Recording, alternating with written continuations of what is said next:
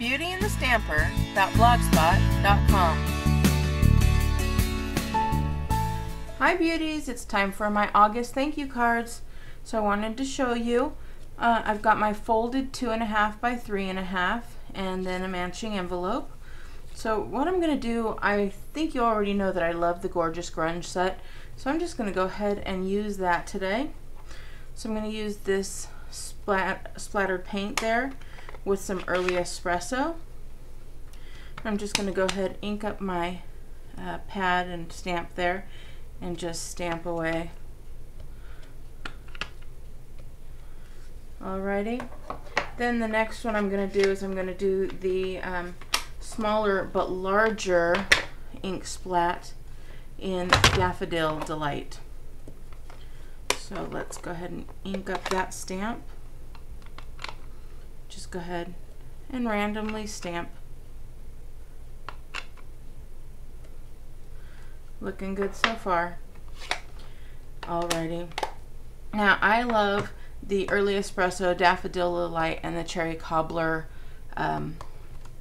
palette. So I'm going to go ahead and take my Thankful for You from the Banner Greetings Hostess set, and I'm going to go ahead and stamp that just on a scrap piece of paper on my Whisper White here, the Thankful for You in Cherry Cobbler.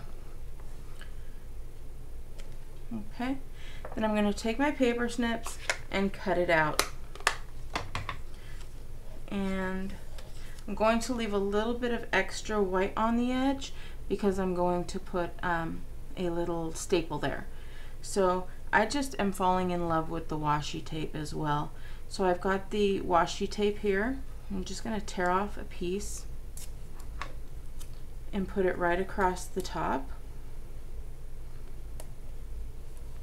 I love that you could still see through. And then I'm going to take some of the Cherry Cobbler from the Christmas washi tape, tear off a little piece of that, kind of just put it at a diagonal here.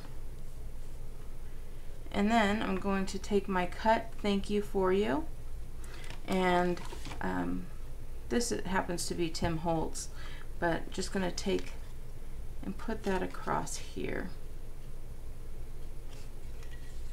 And I like this little guy because it has little tiny staples. So I just really like it. And quick and easy, and I think that is just a cute little thank you card. And of course, if I'm going to be doing a card with an envelope, I want to go ahead and make sure that I have that to match. So I'm going to go ahead and mask off the front portion. Go back over here to my Early Espresso.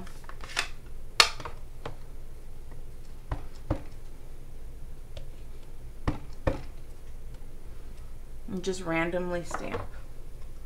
And then I'm going to bring in a little bit of that Daffodil Delight again.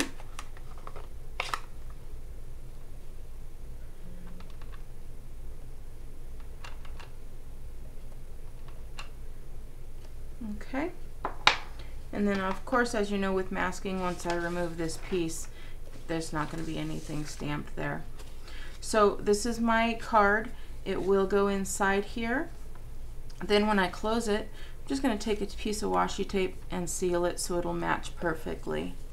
Alright, if you want to get one of these thank you cards from me in August, go ahead and place an order at www.jeanpiersanti.stampinup.net or visit www.BeautyandtheStamper.com. Thanks beauties, and have a great day. Bye!